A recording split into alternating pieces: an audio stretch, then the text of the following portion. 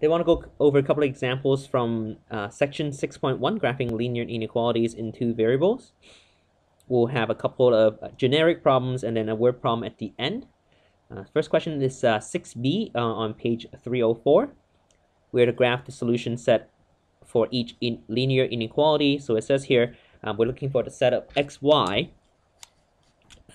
such that x plus 6y minus 14 is less than 0. X and y must be integers. So usually what you want to do is you want to start with the associated equation. This is what we'll have. Notice the equal sign there. And what we're going to do is we're going to change this into slope-intercept form. So we'll subtract x and add 14 on either side of the equation. So 6y is equal to negative x plus 14. Then you proceed to divide both sides by 6. And so y is going to be equal to negative 1 over 6x plus 14 over 6. And the problem, as you can see here, is that 14 over 6 is not a very good y-intercept for us to graph because it'll be somewhere around there. So we want to be more precise. Therefore, what we're going to do is we're going to find an x value such that when we substitute it into the equation, it would be divisible by 6, and then our y our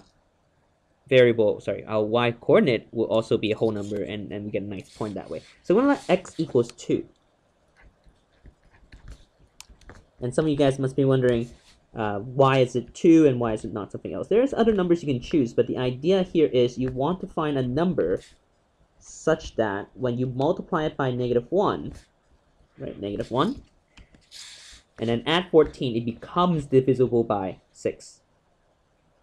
So you can see in this case, I have negative 2/6 plus 14 over 6, and the result will be 12 over 6, which of course is actually just 2.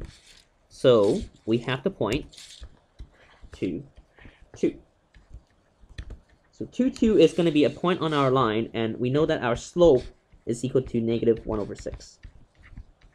Therefore, if we were to graph this, I'll graph my point 2, 2 right here, 2, 2. And I will run down one space, and then 1, 2, 3, 4, 5, 6. That's my second point. And I will draw a dashed line in this case because it says less than and not equal to. So here's my dashed line. Okay.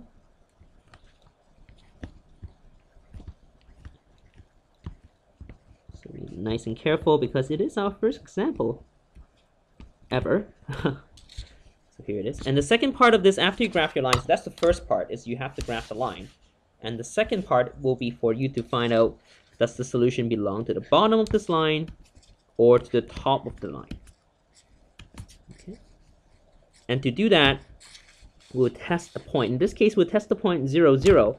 And the reason why we want to test 0, 0 is because it is very easy to substitute into the inequality.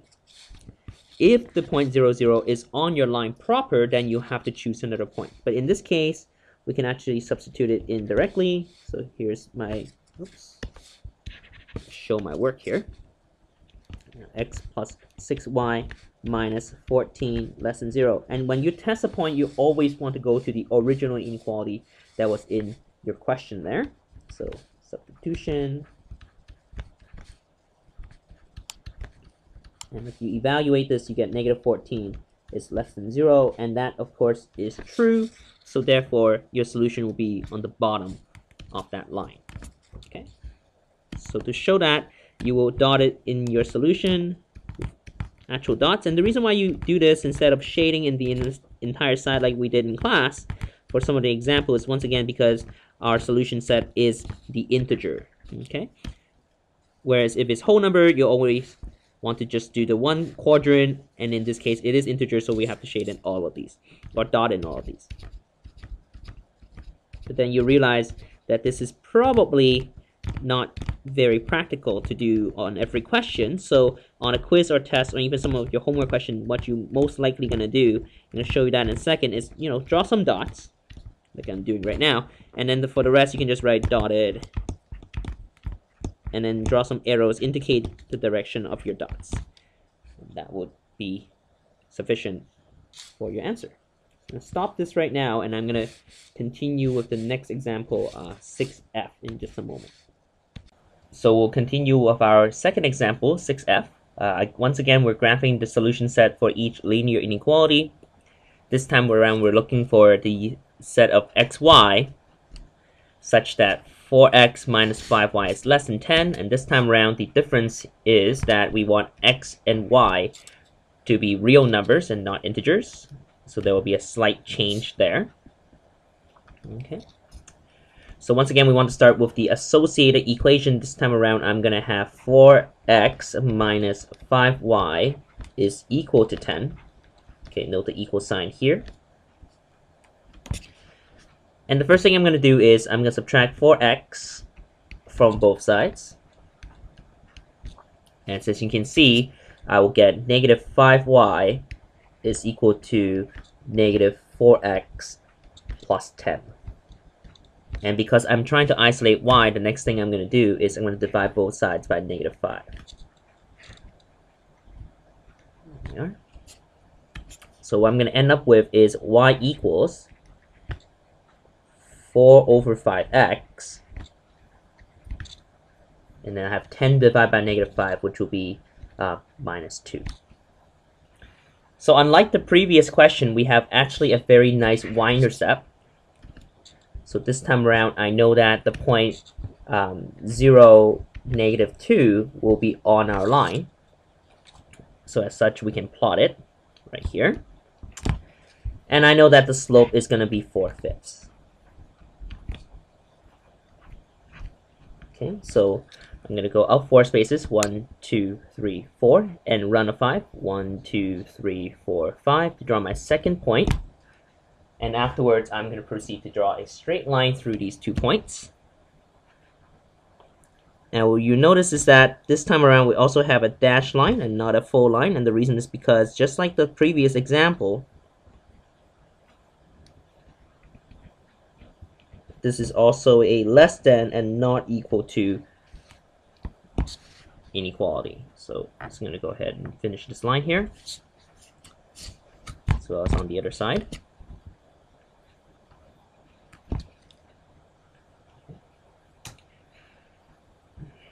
The second part is to decide which side I'm going to shade in, and this time I'm going to once again test the point 0, 0 because it is not on the line itself.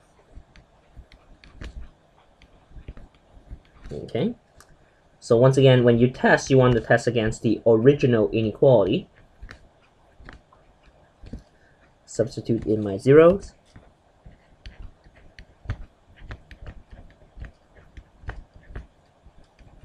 And you can see that 0 would be less than 10. So that's a valid inequality. I'm going to shade above the line here because that's the side that 0, 0 is on. So I'm going to pick up my highlighter. I'm just going to highlight this side.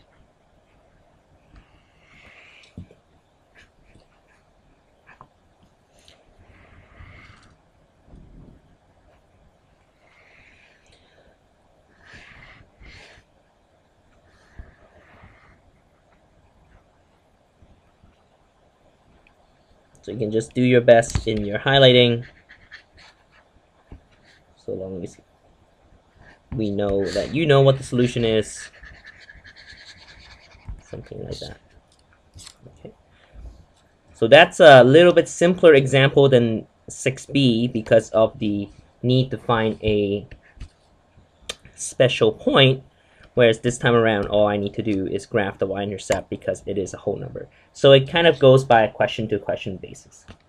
I'm going to stop it right now and I'm going to come back and we're going to work on that word problem number 8. Looking at number 8, the word problem. If you read through the question, you will see that they're going to purchase $50 practice jerseys and $85 sticks on a $3,000 budget. So part A of the question asks us to write a linear inequality to represent the situation. The first thing we're going to do here is we're going to set up our variables y for the jerseys and x for the sticks. Okay, So the total cost of the jerseys will be $50 times Y, the number of jersey that you will purchase, plus $85 times X, where $85, of course, is the cost of the stick, and X is the number that you're going to purchase, and that must be less than or equal to $3,000, because that's our total budget. The restrictions on the variables is that X and Y must both be whole numbers. They cannot be integers or real numbers, and the reason why that is because if you have a real number for X and Y, you can have an irrational number of sticks, like pi sticks, and √2 number of jerseys, which doesn't make a whole lot of sense. And then if you have integers, you can have a negative number of sticks and jerseys, and that's not good either. So whole number is our number set of choice here. And that's all you need to do for part A. For part B, it says to use your inequality to model the situation graphically. And to do that, we have set up a grid here.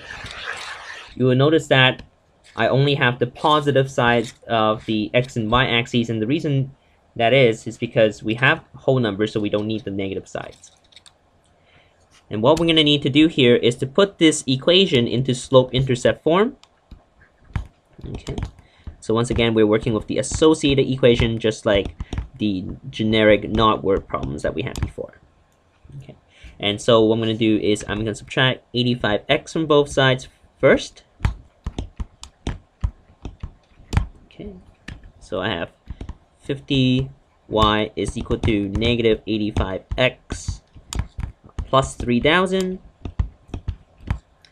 and then I'll proceed to divide both sides by 50. So that. So y is going to be equal to negative, let's reduce quickly here, 17 over 10 x if you were to divide both 85 and 50 by 5. That's what you'll get. But don't forget that you also need to reduce the 3,000 as well, and 3,000 divided by 50 would be 60. So that's the equation that we should graph. Notice that this time around we do have less than or equal to, so we're going to draw in a solid line and not a dotted line this time. And here's my y-intercept of 0, 60. And then I have a slope of negative 17 over 10, which is a little harder to graph. And there's no real good way to finding a whole number somewhere else on the graph, because your axes are scaled. So you're just going to have to do your best and guess and estimate a little bit. So 5, 10, 15. So 17 will be somewhere here. And I'm going to move over 10. So the next point should be somewhere there. And so we're going to draw a line through these 2 points. Point 1, point 2. Okay. Just do your best in this regard, and we have something that looks like that. So once again, we do need to test the point though. So this time around, I'm going to test the point 0, 0 because it is not on the graph proper. And once again, you do want to test against the original inequality that you made up in part A. So here's 50, 0 plus 85, 0, and that's going to be less than 3,000. Well, is it? See, 0 is less than or equal to 3,000, and that, of course, is true. So I'm going to shade on the side that 0, 0 is on, which is this side. And that's to say I'm actually going to dot this in because, once again, we're looking at whole numbers, so it's not continuous. The solution will be discrete. Now, some of you may be wondering, oh, aren't you supposed to dot in 10 of these dots? But I guess you don't really need to, because that will just make things more complicated than needs to be. So this is probably okay if you just went ahead and dotted in like this. Okay.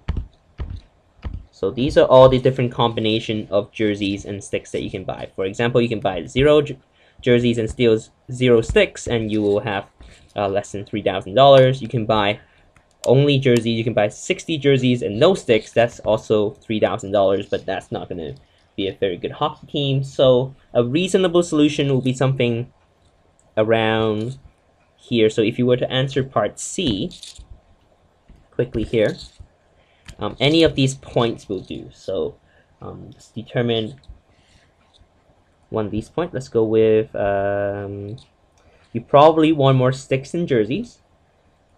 Let's go with a point like that.